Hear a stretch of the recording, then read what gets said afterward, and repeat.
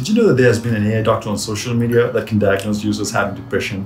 Yes. According to a few researchers at the University of Sao Paulo, Brazil, they are working on creating anxiety and depression prediction models for Twitter.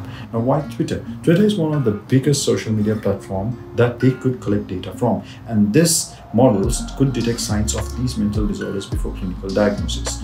Now, this research uses natural language process and machine learning like ChatGPT techniques to analyze Twitter of users who have publicly disclosed their diagnosis of anxiety and depression. These models claim to achieve 80% accuracy when compared to clinical screening predictions. However, these advancements come with a few limitations. Ethical challenges, some of which are like privacy and content of the users and potential misuse of stigmatization of the results. Maybe they would feel a little bit ashamed to share their data. This may not replace professional diagnosis or treatment, but to complement them with additional information and insight. This is an exciting space to look over. Follow for more content like this.